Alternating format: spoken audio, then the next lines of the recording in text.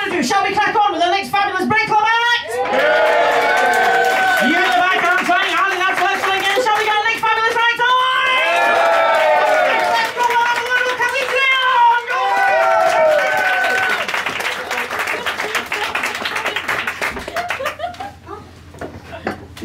I have a job that most horny teenagers would envy. I sit in a room all day on my computer watching videos of wild animal sex. If career advisors went into secondary schools and said, "Did you know that you can get university funding for watching sex tapes?" the world would have thousands of bonobo researchers.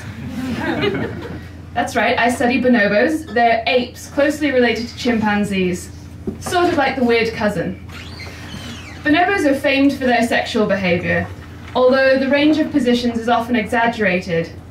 We hear about bonobos' bizarre sex positions as if they'd read the Kama Sutra, but they really only use two, ventroventral and dorsiventral. In scientific terms, missionary and doggy style. No, it's the female-female sexual behaviour that makes bonobos really interesting. It's like their way of making friends. So when bonobo and chimpanzee females reach adolescence, they immigrate to a new community. UKIP would not get many bonobo votes.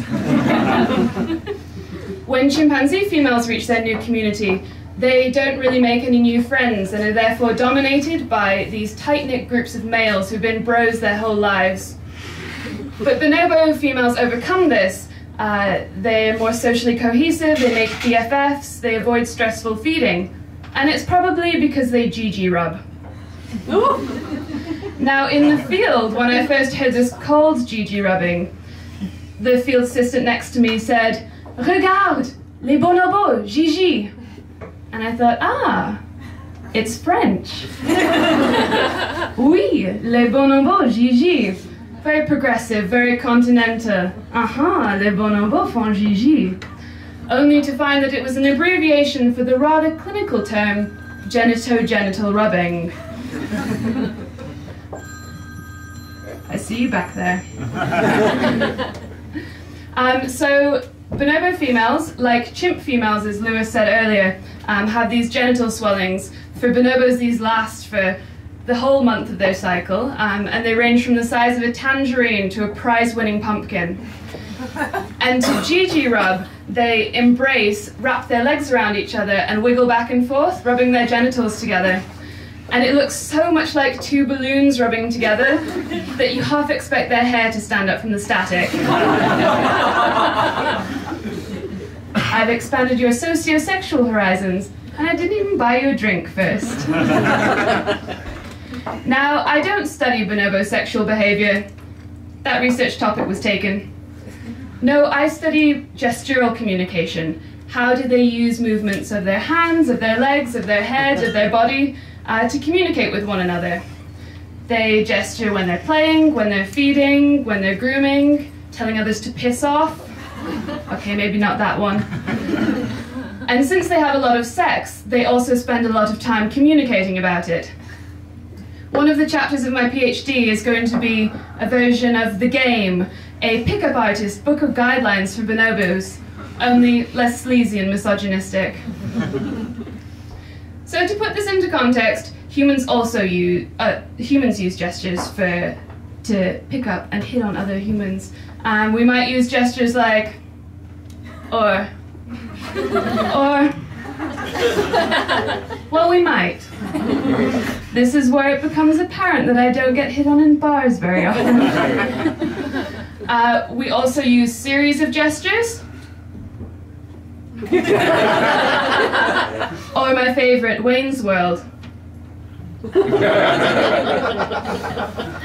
So bonobos also use gestures for such ends. They use gestures to solicit sex from other bonobos. They use them singly and they use them in series. Their gestures look a little different, so they have an arm raised gesture, or rocking back and forth, and a full present.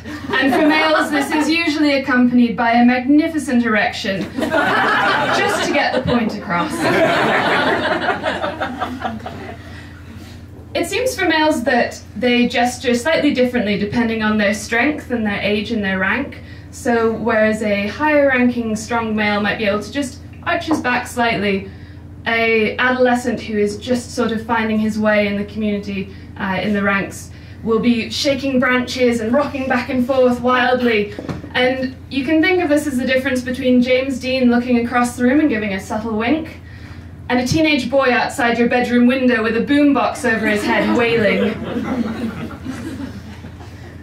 So I'm going to be analysing these gestures and gesture meanings by age and sex and rank. And it seems that bonobo females are using the same solicitation gestures as the males for copulation and also for GG rubbing. And maybe at this point you're becoming a little desensitized to all of the sex talk. I've reached a point where I don't realise that others may not be as nonchalant about bonobo sex as I am. In an academic presentation I gave a couple of months ago, I showed this video clip 3 times. It was a beautiful, beautiful illustration of this series of gestures. One female approaches the other, knocks her on the back, swings her arm in front, stands up for a full present. The other female turns and flicks her wrist. The first female lies on her back and presents again. And so I showed this on repeat, really excited about the gesture. You can imagine what happens next, of course. And afterwards, people came up to me and said, yeah, great presentation, but did you have to show them genital rubbing on repeat? It just shows academics more concerned with sex than communication. So, where this leaves me, a lot of awkward moments in my office. Someone walks in, I'm sitting there on my computer looking sheepish, fur and genitals bouncing all over the place on the screen in front of me. And then I hide that window, clear my browser history, and go back to coding bonobo video.